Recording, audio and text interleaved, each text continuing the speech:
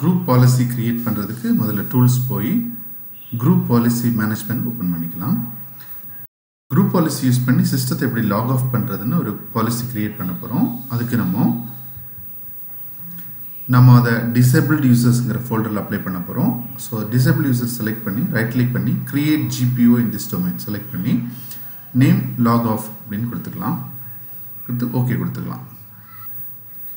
பாத்தீங்கன்னா ஷார்ட்கட் தான் கிரியேட் ஆயிருக்கு.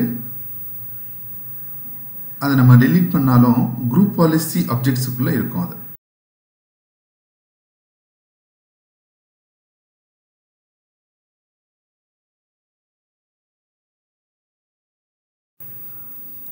இப்போ நம்ம ஏற்கனவே கிரியேட் பண்ண பாலிசிஸை இந்த மாதிரி கூட லிங்க் பண்ணிக்கலாம்.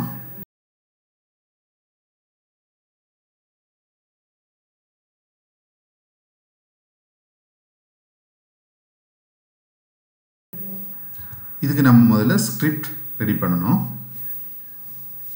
நம்மளோட சிஸ்டத்தில் ஒரு ஃபோல்டர் கிரியேட் பண்ணிக்கலாம். டி டிரைவில் குரூப் பாலிசிஸ் அப்படின்னு பேர் நேம் கொடுத்துக்கலாம். ஸோ அதுக்குள்ளால ஸ்கிரிப்ட்ஸ் அப்படின்னு இன்னொரு ஃபோல்டர் கிரியேட் பண்ணிக்கலாம்.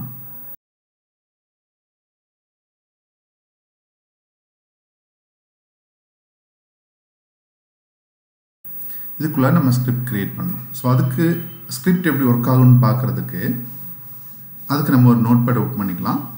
அந்த ஸ்கிரிப்ட் எப்படி ஒர்க் ஆகுதுன்னு பார்க்குறதுக்கு நம்மளோட ஒர்க் ஸ்டேஷனை லாகின் பண்ணிக்கலாம்.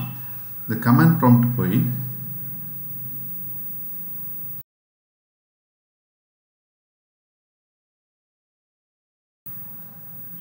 பாருங்க log off அப்படின்னு நம்ம டைப் பண்ணி என்டர் கொடுத்தோம்னா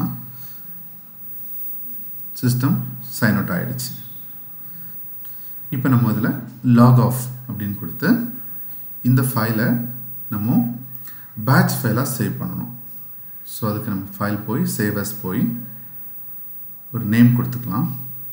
குரூப் பாலிசிஸ் நம்ம கிரியேட் பண்ண ஃபோல்டருக்குள்ளால logoff.bat பேட்ச் ஃபைலாக சேவ் பண்ணிட்டோம். நம்ம இந்த பேட்ச் ஃபைல் நம்ம இப்போ ரன் பண்ணோம்னா டைரக்ட் சிஸ்டம் லாக் ஆஃப் ஆகிடும். ஸோ இந்த ஸ்கிரிப்டை நம்ம பாலிசிக்குள்ளே லிங்க் பண்ணணும். அதுக்கு முதல்ல இந்த ஃபோல்டர் நம்ம ஷேர் பண்ணணும். ஸோ இந்த ஃபோல்டரை ஷேர் பண்ணிட்டோம். நம்ம ஓகே க்ளோஸ் பண்ணிக்கலாம். இப்போ அந்த ஷேர் ஃபோல்டர் பார்த்து தான் நம்ம இங்கே கொடுக்கணும். ஸோ இதில் இப்போது பாலிசியில் ரைட் கிளிக் பண்ணி எடிட் கொடுத்து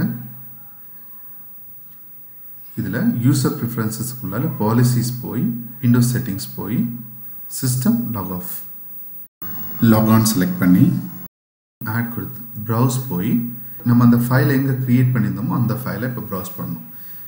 பார்த்தீங்கன்னா நெட்வொர்க் ஷேரிங் லொக்கேஷன் தான் கொடுக்கணும். ஓகே அந்த ஃபைல் செலக்ட் பண்ணிக்கலாம்.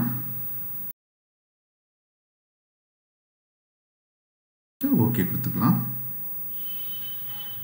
மறுபடியும் ஓகே கொடுத்து க்ளோஸ் பண்ணிக்கலாம். இப்போ நம்ம அதை டெஸ்ட் பண்ணி பார்க்கலாம்.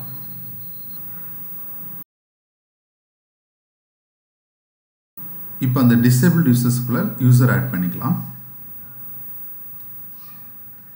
டிசேபிள் யூசர்ஸ்க்குள்ள எந்த யூசருமே இல்லை. இப்போ டொமைன் யூசர்ஸில் போய் டிசேபிள் பண்ணி வச்சிருந்த யூசரை டிசேபிள் யூசர்ஸ் அக்கௌண்ட்டுக்குள்ளே நம்ம கிளிக் அண்ட் ட்ராக் பண்ணிக்கலாம்.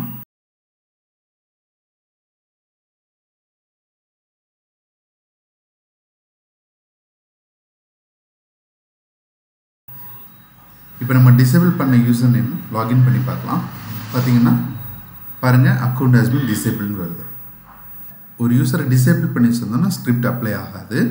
ஸோ அதுக்கு பாருங்கள் அந்த யூசரை நம்ம எனேபிள் பண்ணிக்கலாம். கிளிக் பண்ணி எனேபிள் அக்கௌண்ட் கொடுத்தோன்னா இப்போ எனேபிள் ஆகிடுச்சு. ஆனால் இதுக்குள்ளால நம்ம ஸ்கிரிப்ட் போட்டு வச்சுருக்குறோம். லாக் ஆஃப் ஸ்கிரிப்ட் அப்ளை பண்ணியிருக்கிறோம். இப்போ பாருங்கள் அது எப்படி ஒர்க் ஆகுதுன்னு பார்க்கலாம். யூசரை நம்ம லாகின் பண்ணுறோம். லாகின் ஆகுது. லாகின் ஆகின உடனே என்ன பண்ணி பாருங்கள் ஆட்டோமேட்டிக்காக இப்போ சைன் அவுட் ஆகிடும். பாருங்கள் சைன் அவுட் ஆகிடும். ஸ்கிரிப்ட் அப்ளை ஆகிடுச்சு. அவ்வளோதாங்க. Thank you friends. உங்களுக்கு இந்த வீடியோ பிடிச்சிருந்துச்சுன்னா லைக் பண்ணுங்கள். அப்புறம் தொடர்ந்து புதிய புதிய அப்டேட்ஸ் பார்க்குறதுக்காகவும் எங்களை சப்போர்ட் பண்ணுறதுக்காகவும் எங்கள் சேனலை சப்ஸ்கிரைப் பண்ணுங்கள். தேங்க்யூ.